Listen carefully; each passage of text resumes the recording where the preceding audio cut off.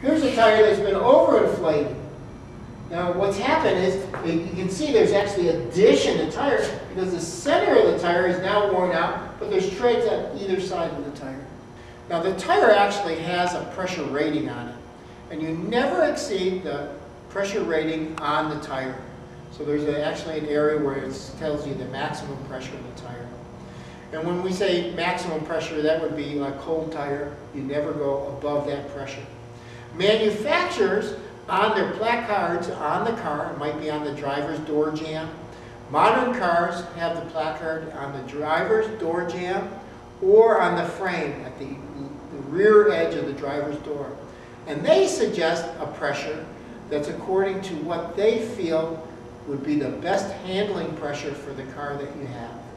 So there's two tire pressure ratings. One is they can't exceed a pressure rating that's on the tire, and the other is the placard that's the manufacturer gives you to actually adjust the pressure for the ride characteristics that the manufacturer would like you to have, would like the car to perform in. The P. The P actually stands for a passenger car. Okay? Now when we say passenger car, that goes actually, P can stand up for a passenger car or a vehicle that's under a half ton. So when we say a P, we could use a P on a pickup truck, a half-ton pickup truck. That's kind of your town truck, your daily driver. That'd give you a nice softer ride, but wouldn't be able to carry the weight of a real truck tire. T on the first digit letter there would be a temporary spare. So T would indicate a temporary spare. LT is a light truck. A light truck, when we talk about a light truck, we're talking about a 3/4 ton to a 1 ton truck. LT stands for that. And that would be a tire that could carry more weight and be more of a working tire. ST is a special trailer tire. Now an ST tire should never be used on a vehicle as a running tire on a vehicle. Now at the end of the dimensions, if it says LT, that's a heavy cargo or an off-road tire. LT at the end, C at the end means it's a commercial tire or again a heavy-duty tire. C at the end. The R. The R stands for the type of tire, how the tire is built. R stands for a radial construction. Radial construction in the tire is actually as though there's a center line to the tire and the belts radiate out from the center line of the tire. That's an R tire. Most tires today, 98% of the tires made today are radial tires. D, if there's a D instead of an R, that's a bias ply tire. In a bias ply tire, the cords are in a diagonal fashion, like a mesh. If there was a B in the marking, then it would be a belted tire. And these are pretty much non-existent. And that was a belt that went around the outside of the tire. And the belted tires were real trouble. They didn't last long and they went bad pretty fast. And they've been eliminated from public use. Now we have the last digits at the end. We have the 87S. And the 87 stands for the load index, or how much weight this vehicle can carry. The load index starts at about 71 and works its way all the way to about 90 on the passenger tire. So you can see that an 87 on this digit, 87 shows out to be 1,201 pounds. And that's with the air pressure and everything correct. The S is where the speed rating is. And speed ratings work like this. They start in an alphabet, low alphabet, and they go up to a high alphabet. And then what happened was they decided that years ago, they felt that the fastest cars would ever go would be a Z-rated tire. So what they did, they jumped the alphabet and they went all the way to Z and said, okay, Z-rated tires, these are as fastest these cars are going to go. James Bond.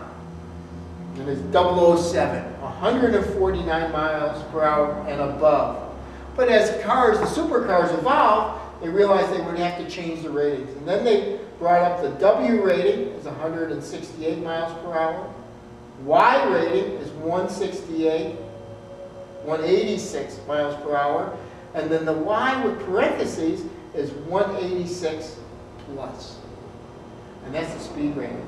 On the tire, we're going to see traction numbers. AA is the best traction. So when we talk about traction, we're going to talk about how many G's this car before the tires will break away. We're talking about dry pavement. So that, and we're talking about a car with conventional alignment. Race cars have more of an aggressive alignment, and they can actually hold more G's. So this is the tire. AA is rated at 0.54 G's. A, which is good, is 0.47 G's. B is fair, that's 0.38 G's. And C is poor, that's a 0.26 G's. And that's actually the traction number. Temperature resistance. Now, the rubber is actually going to be resistant to temperature. And that's important because if you're in cold climate, you want to have a C. But if you're in Arizona, you want to have an A-rated tire. B would be a moderate climate. So when you in the Midwest, let's say. Tread wear numbers. Now that's interesting. So they actually figured out, manufacturers figured out how long this tire will work for you. Now a track tire, now that's a real gumbo, real soft, sticky tire. That's like sneakers, putting sneakers on your car. That has a tread wear rating of 60. Now that tire might only be good for 2 or 3 track sessions. So it's going to wear out pretty quick. So you can see that it's 200, 300, 400. And that would be 30, 40, and 60,000 mile tires. And that's your tread wear number. So that's important. Because here's what's important about it. If you got your Miata, and you're going to go out and you buy this 460,000 mile tire, and you're only going to drive this car on weekends and an occasional driver, you'll never put enough miles on it because tires are only meant to last 4 years. So in 4 years, and if you don't put 60,000 miles, you're going to actually wind up buying new tires before you can wear them out. So if you have a car that you don't drive much, it's your Sunday driver, you're probably going to, and you want that performance out of your Miata, you probably want to go with that 200 wear rating. But if you're a daily driver, you might go with that 300 wear rating. On the tire is a manufacturer's date. And this is the born on date. The first 2 digits are the week. So this tire was born in the 37th week of 05. Like I say, tires, the manufacturer only guarantees the tires to hold air for 4 years. So after that, tires are suspect. I think we've talked a lot about tires here, and now I'd like to show you a couple different tire problems. One is what they call a separated tire. You can see over here that we've got a couple of examples of a separated tire. You can see a tire that's beginning to separate right here. Actually, this is an old tire and it's weather checked. You know, when the tires get old, they actually crack like an old man's hand. And this tire is starting to come apart. This tire is actually separated. You can see that tire separated. Now, if this tire was on your car and it was in the front of the car, you would feel it in the steering wheel. It'd go, you'd go, oh, what the heck is that? What's going on? But if this tire was in the back of the car, that would be actually under you, you'd feel it in the seat of the car. And the floorboard, you'd feel something's going on there. This is a tire that shows a poor alignment. The inner edge of the tire is worn out. The outer edge still has tread, the inner edge is worn out. So that's an alignment problem.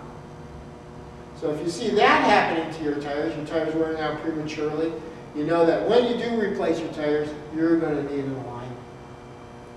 Hey, thanks a lot for listening to these videos, and I hope we all learned a little bit about tires today. And we'll see you next time around.